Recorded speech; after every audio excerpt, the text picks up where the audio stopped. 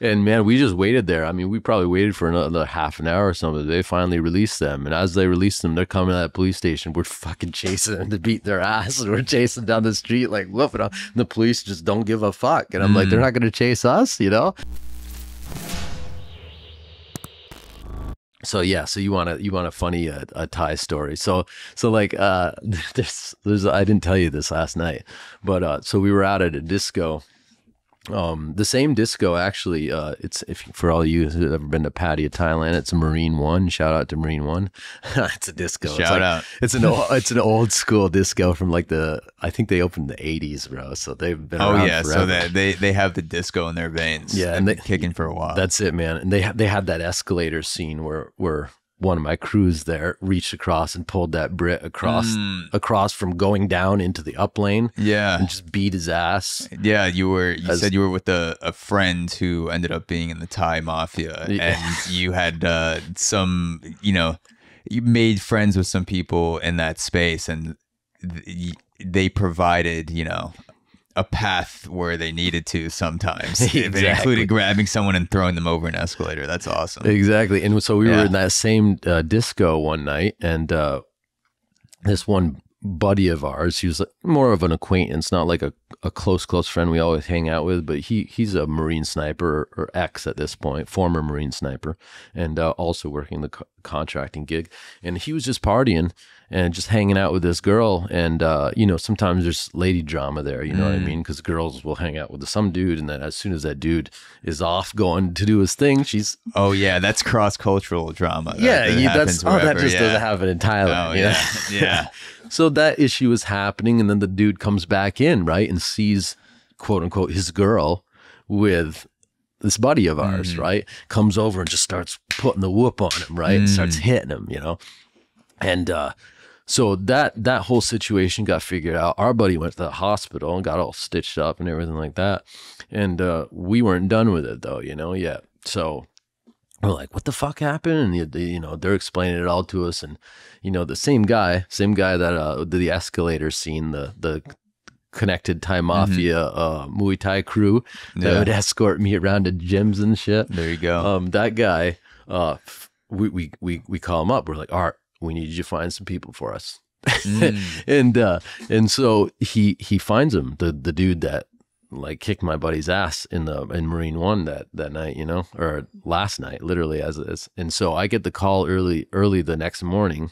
It was like 6 or 7 a.m. in the morning, and I'm like not wanting to be up, right? Like, what the fuck? But it's my buddy, and he's like, hey, we found him.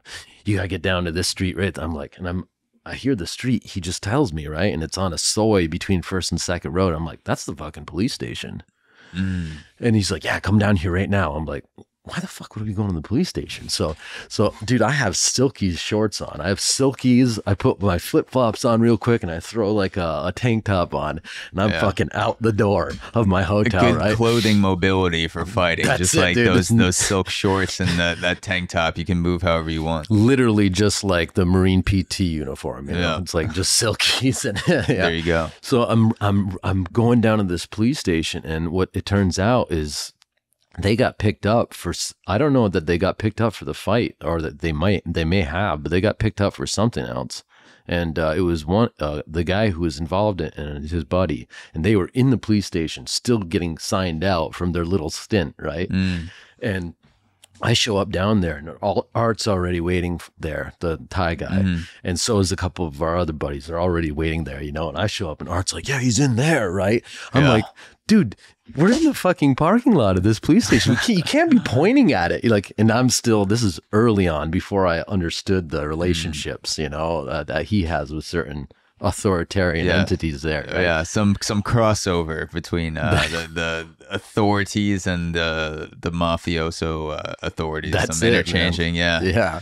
And man, we just waited there. I mean, we probably waited for another half an hour or something. They finally released them. And as they released them, they're coming to that police station. We're fucking chasing them to beat their ass. We're chasing down the street like whooping them. And the police just don't give a fuck. And I'm like, they're not going to chase us, Was it because Art was there with you guys that they were kind of hands off? They're like, oh, that's a dude that we don't want to fuck with. That's you can just have your way with our buddy. Do whatever you want. Do whatever you want to. That was one of like the scenes that I started. That was like the eye opener I'm like, oh, okay, he has a relationship with these people. Maybe they're related or whatever's going on. But yeah, that's slowly, or maybe not so slowly, over the course of the years, was more revealed to me as he just kind of went everywhere where he wanted, and he wasn't in like a overly, he's like the most jolly guy Art was. Mm-hmm. He was like a super friendly guy until you fucked around. You need to get down to business, and then you find out. It was wild, man. Yeah. So there was a lot of scenes like that. There was a lot of instances like that, and it's like one of the running rules was you don't ever get involved. You don't ever get involved in Thai affairs. Right. So if there's like a Thai affair, we would let Art handle it. Just like, de-escalate it, or he might get into a problem with some Thai guy or something like that. We never involved ourselves with that. But if there was ever a Falang problem, a foreigner problem, that's where we invite ourselves in. Yeah. And I'm just imagining someone trying to start a fight with you guys, and you know what it's like to be in a firefight with people trying to fucking literally kill you, shooting all around you. Anything from weapons to hand-to-hand combat is in play, explosive, all of these things. And you're used to analyzing all these different elements. And then some guy is in your face trying to fight you. And you're like, whew, like, I just have to worry about this right now. Yeah. Like this is almost like a meditation to me, like destroying a guy just like hand to hand, I'm used to dealing with all these different stressors around me, but that guy's, he might be thinking, oh, like I'm going to intimidate this dude. And you just flew in from somewhere in the Middle East, and you're just like, dude, like I'm on vacation right now. Like I'll beat the fuck out of you and like go have a fucking Muay Thai. Like I don't give a shit. It's true, man. And like, and to be honest, it's literally like it was addicting in the wrong ways, right? It's like the relationships you have with certain people that aren't going to go anywhere, and then you're like, oh, why do I still keep doing this? Yeah. And you're like, because it feels good from a pleasure sense, but like it's not fulfilling, right? Like, because that's exactly right. We would come back from Iraq, Afghanistan, wherever guys were contracting from, and we'd kind of all just meet up, and whenever we were there, and as we met up, it was just like, okay, we came from way up here, like way the pinnacle of violence, and dealing with that and managing it and mitigating like attacks and stress and returning fire and all this.